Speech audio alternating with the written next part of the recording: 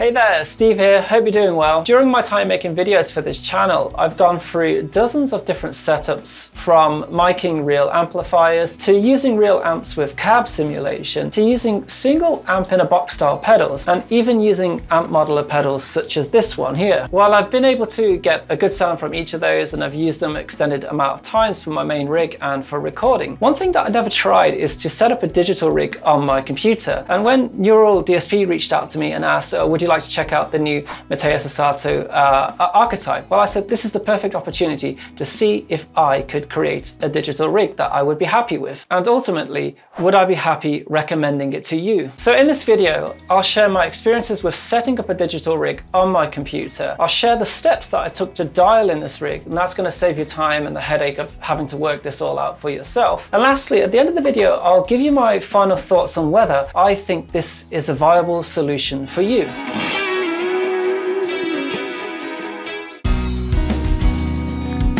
To get started, you'll need some form of computer to run some amp sim software. I will be using the new Matteo Sasato Archetype, a plugin by Neural DSP. You'll need an audio interface or a way of connecting your guitar signal to your computer. And of course, you're going to need a guitar. And lastly, some headphones or some speakers to hear the playback. When I first loaded up the software, I was shocked to find how muddy it sounded. And no matter what I did, for example, changing the amp's treble, the presence, the mics, the mic placement, so on and so forth, it still sounded like farty bass def. So much so, I was willing to throw in the towel, contact Neural DSP, tell them I wasn't interested, and never trying amp sim software again. But in one final act of desperation, I searched to see if I was doing anything wrong. And this video by John saved me. Thanks very much, John. The short version is I learned I need to make sure I was using a high Z line input on my audio interface, otherwise there was a lot of top end loss from the signal. And just like that, I looked at my interface, noticed a button that said instrument, and clicked it, and it was like the amp heavens had opened, and gone was that muddy tone, and in its place was a normal sounding amplifier. And here's a comparison to clarify.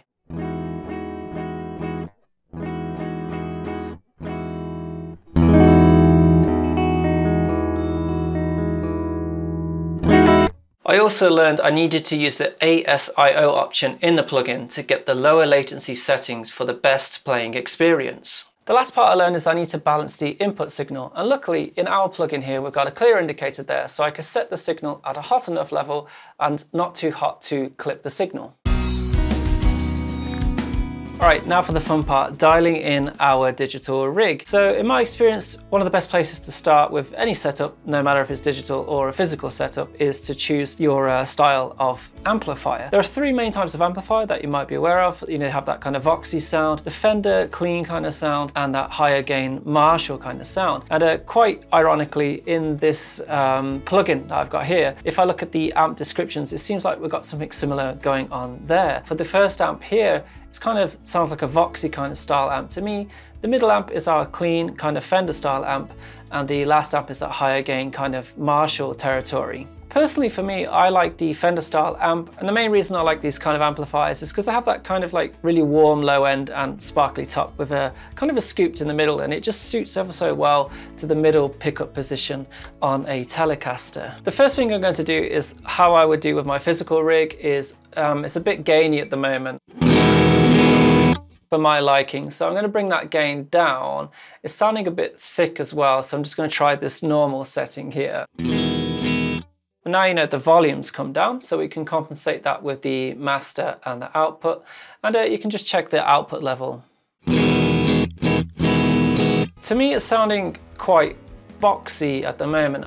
I find largely the reason that is because different types of cabs that you're using, if it's like a modeler or a real cab, or using these digital plugins, is the different kinds of cabs will give radically different kinds of EQ. In the case here, I've only got the one amplifier, the one type of speaker cab to work with, which is fine. So another thing I can do is just mess with the different mic settings. I've had experience of using quite a few modelers, and to me the SM57 always sounds a bit like kind of like mid-focused. So it's a wonderful microphone, don't get me wrong, but I prefer like a warmer sound with a sparkly top end, let's say. And I find no matter what I've used in the past, the U47 mic as we got here seems to work the best.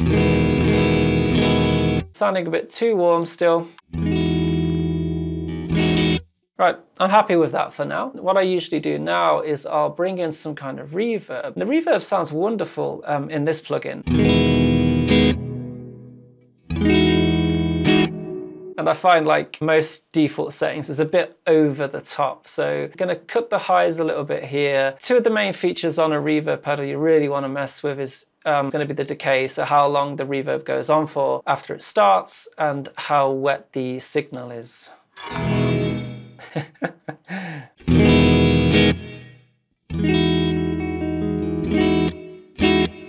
For me, I'm happy around there. I like the plate style reverb, so I'm happy there's one in this plugin. So the next thing I do when I'm setting up a rig is I'll add a compressor, and it's kind of just to even out note volumes. So when I'm picking, they've all got more of an even attack and volume to them, and also helps with tapping, especially if you strum a chord.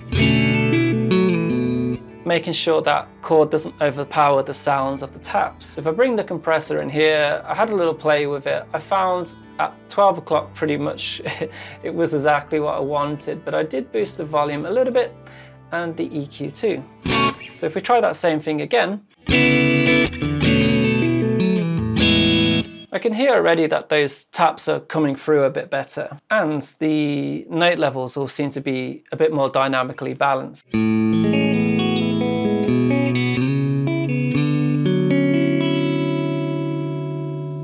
So the next thing I'll do is on a physical rig, on a digital rig, no matter what it is, I'll try and bring in some overdrive just to give that nice bit of like a sparkly kind of crunch kind of sound. And luckily we've got an overdrive pedal here, so if I do bring that in, it's a bit too much at first,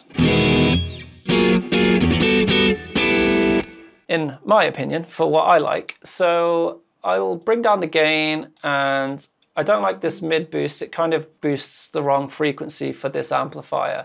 It's a bit woolly, but it's boosting like a really low mid. So I'm sure it works better on the other amplifier settings. So I brought that down to 0, bring up the tone a little bit, the volume to compensate for the gain going down.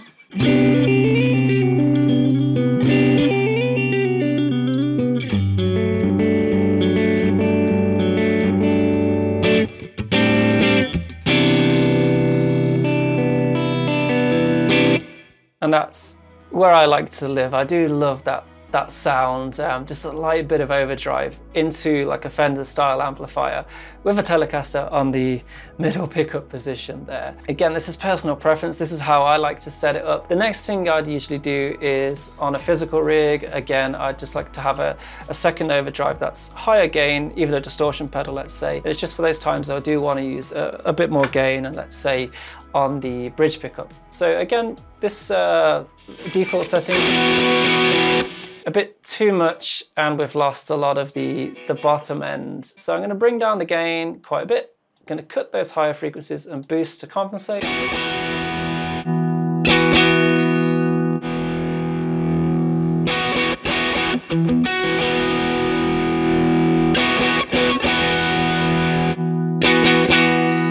I'm taking a look at the output meter to try and balance the two.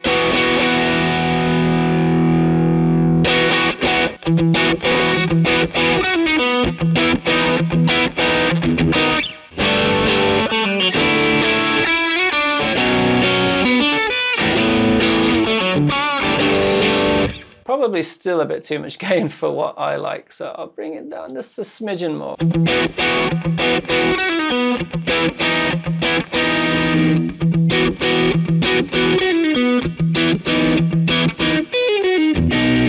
That's it for how I would set up a bass sound. I've got my clean sound. I've got my slightly overdriven sound. And then I've got the really distorted kind of sound.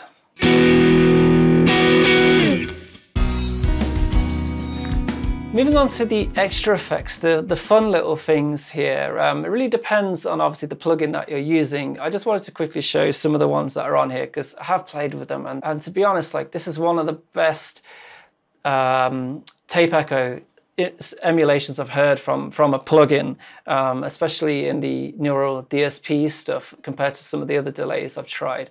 But this one, it just sounds wonderful.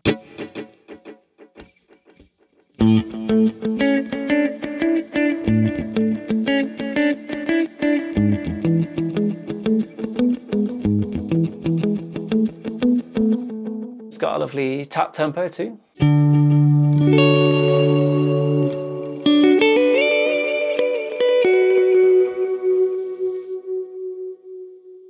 Mixed with the reverb is a bit too much, maybe.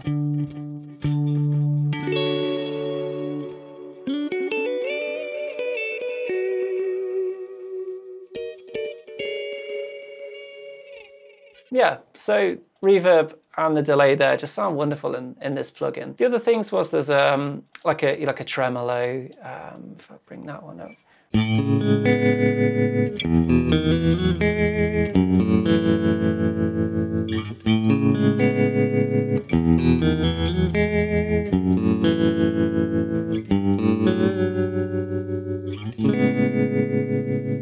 And you got a lovely bit of lush chorus as well.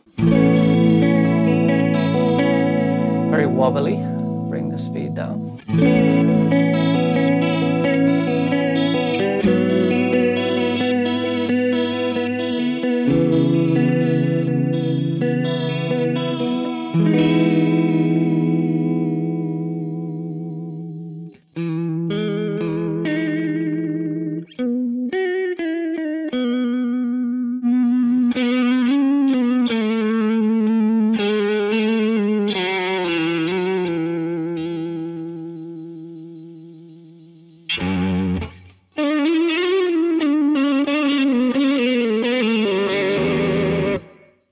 All right, it's getting a bit too much there. Right, so the moment you've all been waiting for, just joking, but would I be happy using this as my main rig?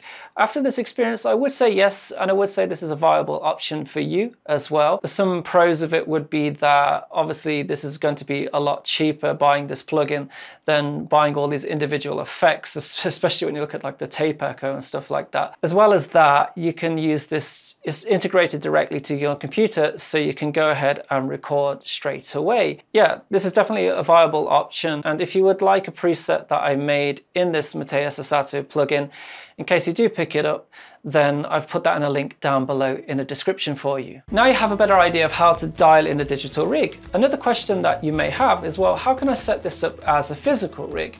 And in this video here, I'll walk you through how you can use just pedals to dial in a killer math rock kind of Midwest emo tone. Thank you for watching. Thank you very much to Neuro DSP for sponsoring this video. Thank you to the patrons, and I'll see you again next time. Goodbye.